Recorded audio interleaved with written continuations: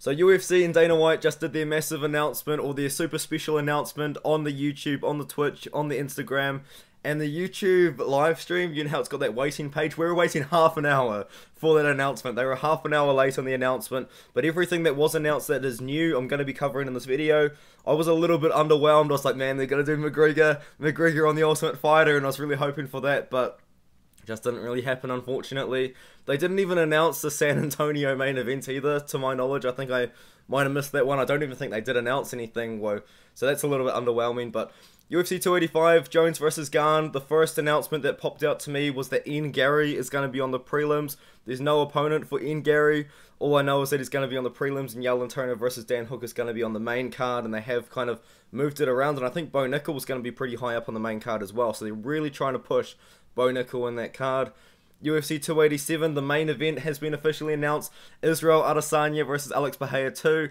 Huge fight, huge rematch. I do think that Alex Pereira is going to beat Israel Adesanya again, but that does tell us that we're not going to see Alex Pereira fight Robert Whittaker anytime soon. Maybe we could, maybe halfway through the year, but we're also not going to see Alex Pereira fight Jamal Hill, which was also a potential matchup that Jamal Hill has been saying that he's interested in. Alex Pereira is obviously pretty interested in that too, but we're getting Izzy versus Pereira 2. I think that's the smart call. I think that's the good one. That's a good main event. The co-main event is going to be Gilbert Burns versus Jorge Masvidal.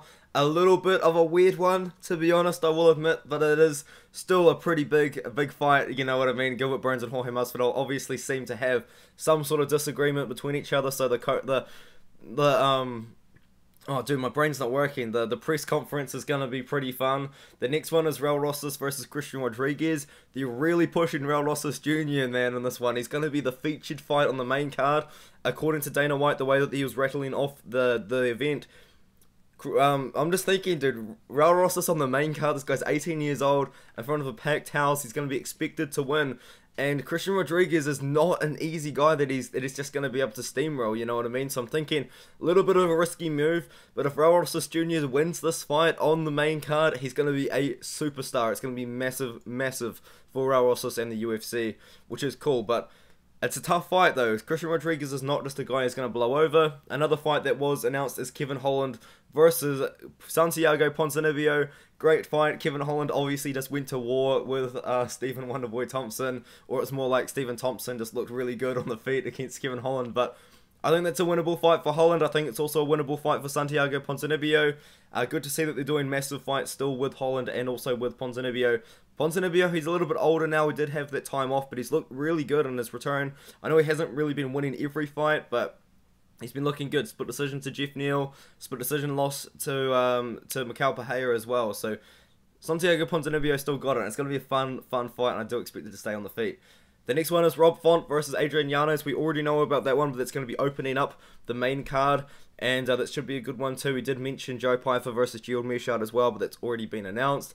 And there's going to be some more fights added to the card. Obviously, there's only 9 fights on the card on Tapology, but if you take out the Sterling Cejudo fight and add in the 2 new ones, you're going to only have 10 fights on the card. Quick maths, guys, quick maths. So we're going to see more fights announced for UFC 287, but what this tells you, man, is the Ultimate Fighter is not confirmed yet. It's still in the works, and it also tells us that maybe we're going to get Colby Covington versus Bilal Muhammad, considering that Gilbert Burns is fighting Jorge Masvidal. Maybe we see Bilal Muhammad versus Colby Covington. That could be a pretty big matchup. And then also, as I said, yeah, just the Ultimate Fighter is not confirmed. Also doesn't really tell us what they're going to do with Robert Whittaker. Maybe Robert Whittaker fights Jared Cannonier in a rematch. Jared Cannonier did say he was interested in that fight, but a lot of the fans aren't really too keen on that. So maybe Robert Whittaker fights, like, he either fights someone like Khamzat Chimaev maybe at 185, or he just doesn't fight and he just sits out and he waits for UFC 287 to take place, which is in April, so it's not really too far away, but it's still a long time for him to just wait. And so he's going to be sitting out for another 6 months before he can get a fight. So I don't know what's going to go on there. Maybe we see Robert Whittaker fight someone in the meantime, but I think maybe he's just going to wait. But it is a little bit of a logjam for Robert Whittaker. In my opinion, though, if I was Whittaker and I really wanted to get a fight in, I think Jared Cannonier fight does make sense. I think it's a very winnable fight for Whittaker. He's already beaten Cannonier as well, and he did it somewhat easily. So, yeah, but he didn't announce anything new for UFC 286, didn't really announce anything new for 285 or 284, just kind of said that, you know, they're going to be big cards, this and that.